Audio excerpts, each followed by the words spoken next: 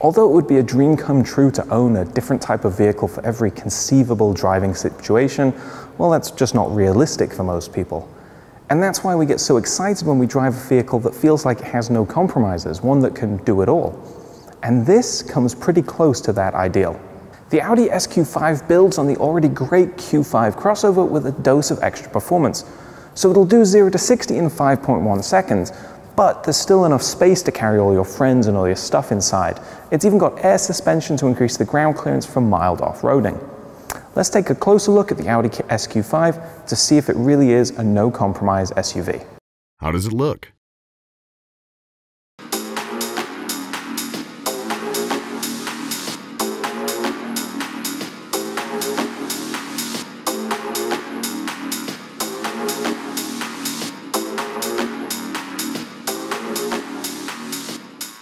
Like a lot of modern Audis, the SQ5 is sharp and stylish, but not overly flashy. To me, both this and the regular Q5 look great, and I think it's a design that will appeal to many shoppers. The SQ5's performance focus is denoted by details like the so-called aluminum optic trim pieces, 21-inch wheels, red painted brake calipers, and quad exhaust tips that we'll touch on a little more later. How's the storage? Trunk space is more than ample, with a generous cargo area that fits 27 cubic feet of stuff with the back seats up and 60 cubic feet once they're lowered. That's more than enough space for fitting a couple of suitcases with ease.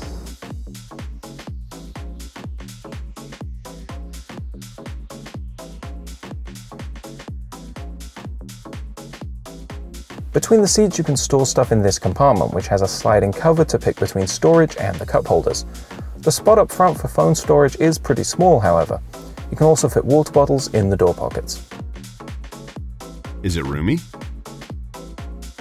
There's a very upright seating position in front, but more than enough seat adjustment as well as leg and headroom that I can quickly get comfortable. The back seat is generously sized too, and I wouldn't mind sitting back here for a road trip. How does the interior feel?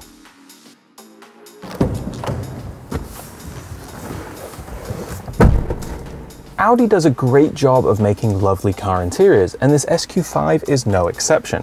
For starters, I really love the diamond-stitched Nappa leather on the seats, and I also love how much information I've got right ahead of me in this huge virtual cockpit display behind the sporty flat-bottom steering wheel.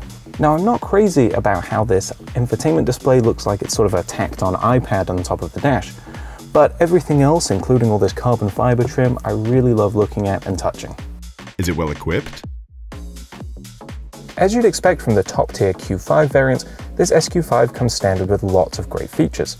Heated power seats, LED lights front and rear, 3-zone climate control, and 20-inch wheels. This car also has diamond-stitched Nappa leather and 21-inch wheels, as well as the S Sport package that bundles red-painted brake calipers, sport-tuned air suspension, and an active rear differential. The $4,200 Prestige pack brings us tech goodies like virtual cockpit, navigation, a Bang & Olufsen sound system, a 360-degree camera, and even thicker front window glass to keep the cabin quieter. Pre-collision braking and a backup camera are standard. If you want adaptive cruise control and lane keep assist, you'll need to add the $1,800 driver assistance pack. How's the infotainment system? As in other new Audi models, the 12.3-inch virtual cockpit instrument cluster is wonderful. You can control pretty much all the car functions using steering wheel controls in this giant display. The primary infotainment system, called MMI and shown on this 8.3-inch screen, also works very well. You can even draw letters and numbers on the touchpad to make data entry easier. It does support Apple CarPlay and Android Auto, but as there is no touchscreen, using those features is a little more cumbersome than in other vehicles. Is it a good daily driver?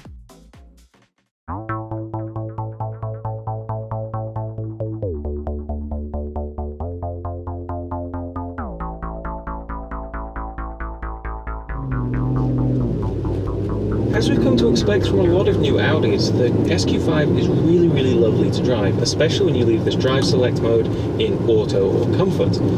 As we mentioned before, it's even got extra thick window glass to keep it quiet in here, and really when you're not driving around like a bit of a hooligan, it's a very civilized place to go. The air suspension's nice and compliant over bumps, and there's really no signals that this is any more aggressive from behind the wheel than a standard Q5. Again, I really like having so much information presented clearly in front of me on the virtual cockpit display. I don't necessarily even need to look at this screen for most functions. And there's a head-up display with a little bit more information ahead of me. So honestly, if you're using this as a daily driver, leave the drive select mode in auto and you'll be perfectly happy. This car does exactly what you want. It's a very, very nice place to spend time. Now, because we've got air suspension on this one, we also have all-road and lift/off-road modes. That gives you a little more ground clearance and adjusts some other settings, so if you're driving down a dirt road to your cabin in the summer or something, that'll help out. I don't think anyone's going to go serious off-roading with this, but it does mean that you get a little more versatility for winter or gravel roads or things like that. Is it fun to drive? You get 354 horsepower, 369 pound-feet of torque, and that's enough to get to 60 miles an hour in 5.1 seconds, which I think is a pretty good figure for a family SUV like this. The top speed is 155 miles an hour, but I really doubt most SQ5 drivers are going to touch that. What most SQ5 drivers will notice, though, is how much fun this car is to drive in any situation. The steering is really, really quick. The transmission's super responsive when you have it in sport mode. And with the air suspension stiffened and more aggressive, honestly, it feels more like a tall hatchback than an SUV from behind the wheel. How's the fuel economy? The EPA rates the SQ5 at 19 miles per gallon city and 24 mpg highway, which aren't particularly great figures as crossovers go, but are roughly on par with similarly powerful sporty models. How much is it? The standard Audi Q5 starts at $42,000, while this SQ5 is $55,000 before options, and our test car rings in at just below $66,000. Now, that entry price is pretty competitive against the prices of sporty SUV rivals like the Mercedes-AMG GLC 43 and Jaguar F-Pace S. What are the negatives? You know, I was really struggling to think of negatives for the SQ5 earlier because I really like this SUV. And then I looked closer at those quad exhaust tips that we talked about earlier. They're blocked off, they're just for show. The real exhaust exits under the bumper. Now, that's fine, this car still sounds great, but I find that a big disappointment in an S model that's focused on performance to not have real exhausts. Who should buy it? There's definitely an argument to be made that the Audi SQ5 can be your no-compromises daily driver. It's a lovely luxury SUV, but it's still got that dose of performance fun that will satisfy driving enthusiasts. Frankly, I love everything about this, from the way it looks, to the interior, to the way it drives, to all the technology on board. So if you're looking for a luxury vehicle with no sacrifices, well, the SQ5 might just fit the bill. If you like this why-buy, be sure to scroll down and hit the like button and leave us a comment if you've got any questions about the Audi. You can also subscribe to our YouTube channel so you get a new why-buy every week, plus tons of other great video content.